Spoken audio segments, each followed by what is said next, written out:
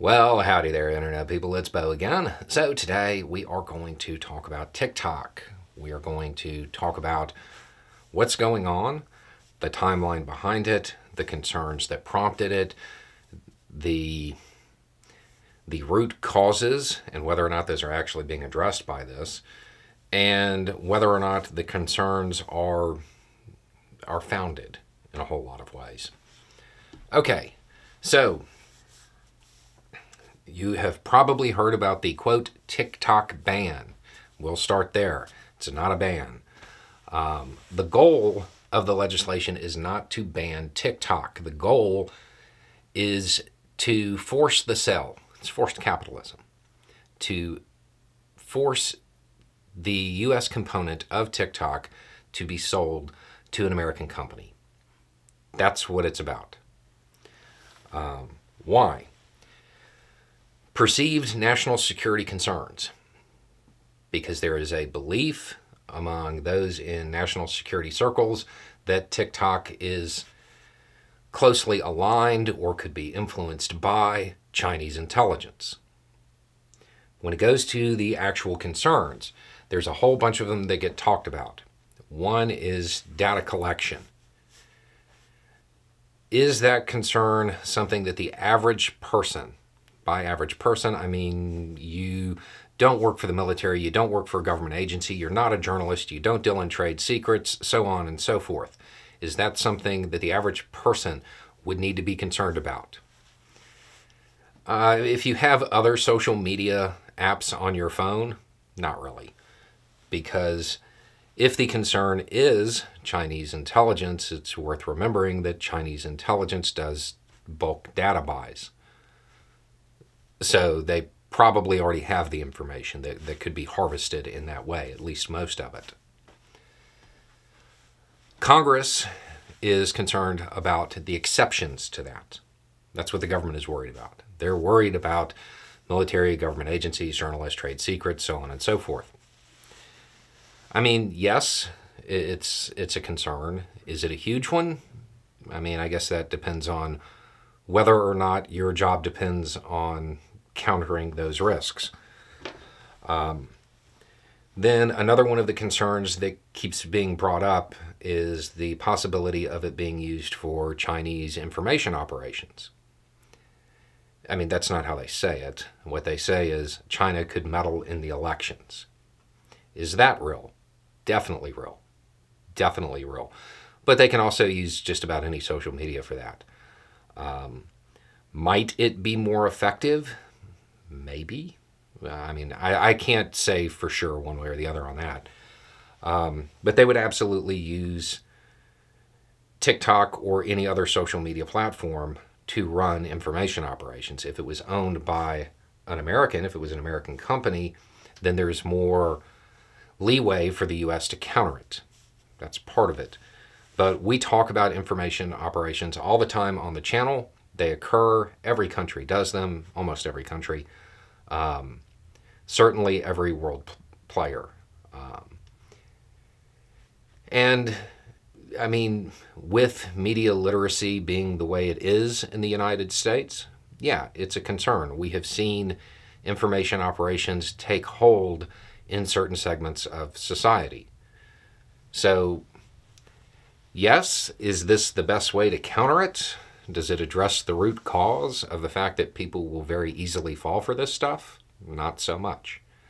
But information operations are a major part of the modern battlefield now.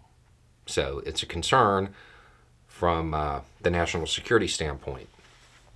Then you have the one that isn't really getting talked about that much. And in this case, TikTok may have made a mistake. A lot of people found out about this when TikTok itself sent out a notification saying Congress is trying to shut us down. And then a whole bunch of people called Congress. And it was weird because a whole bunch of people called Congress saying don't ban TikTok, and it seemed like that made Congress want to move forward with this legislation even faster. It was a bizarre turn of events. unless you think of things from the standpoint of a national security briefer who talks to Congress, and things that would probably be brought up, such as the ability to send a notification to millions of Americans at once and influence their behavior. That would probably be brought up in a briefing by saying, imagine you're sitting at home watching TV and you're seeing news coverage about elevated tensions between the United States and China. And then all of a sudden, your phone gets a notification and you look down. It's an app you use every day, and it says that there's a nuclear strike imminent where you live. Imagine the panic and the economic costs that would ensue. If you don't know, national security briefers, they always present the most dramatic worst case scenario imaginable. So Congress was probably told about this, and then they got a real life demonstration of it. It probably did not help TikTok.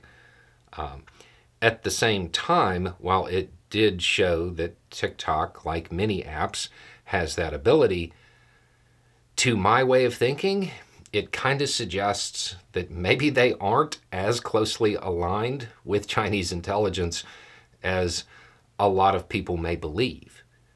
Because I do not think that Chinese intelligence was sitting there and thinking, the Americans are really concerned about this capability. Let's show them that we can do it. That just doesn't really track to me. So there may be a wider gap than some people think. But, is it a real risk? Would it motivate people? Would it alter Americans' behavior if it was used in that way? Obviously, yes.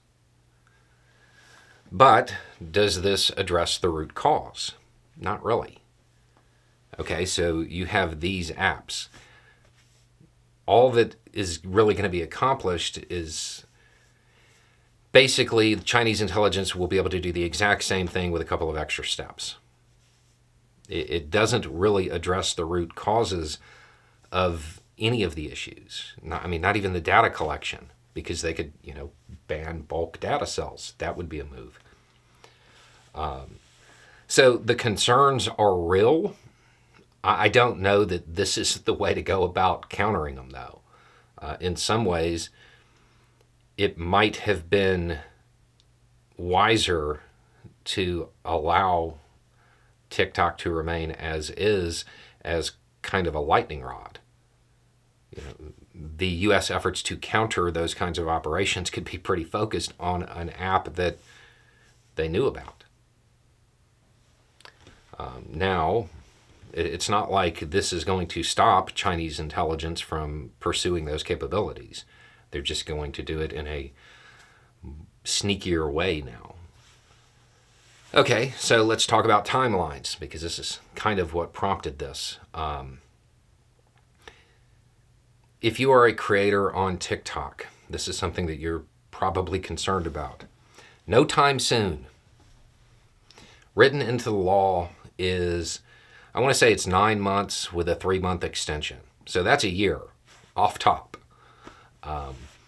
But beyond that, as many, many people have brought up, there are legitimate First Amendment concerns that have merit. My guess is that this is going to go to court. In fact, I think the company has already kind of indicated that. There will probably be a stay in place. So basically the clock doesn't start to count down until the case is resolved or until a stay is lifted, so on and so forth. How long does that take? Think about how long the Trump cases have been going on. And with TikTok, my guess would be that their actual goal would be to delay, because it's a social media company and eventually they, decline anyway. So it would seem like their strategy would be to delay it as long as possible in the belief that it won't be trendy anymore in a few years. So while there's no immediate, you need to get your stuff together and get off this platform by next week, it's probably still wise, if you're a creator on TikTok, to start looking at other platforms and figuring out where you're going to go. You just have more time to do it.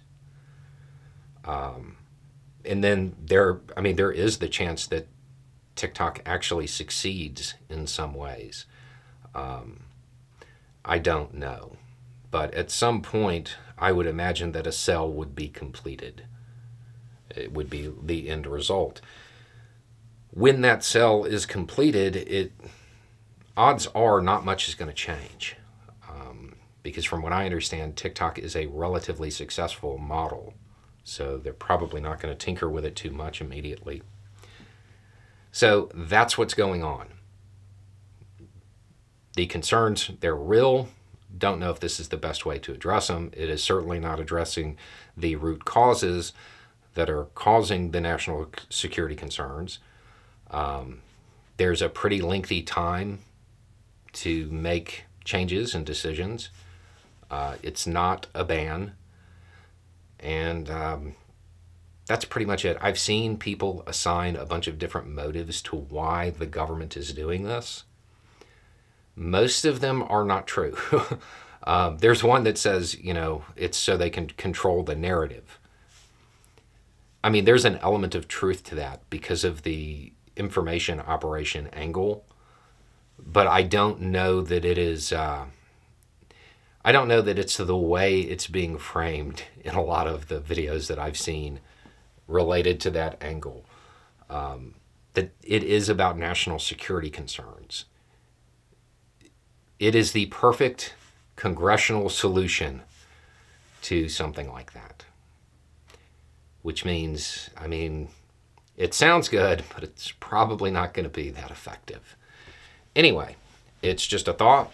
Y'all have a good day.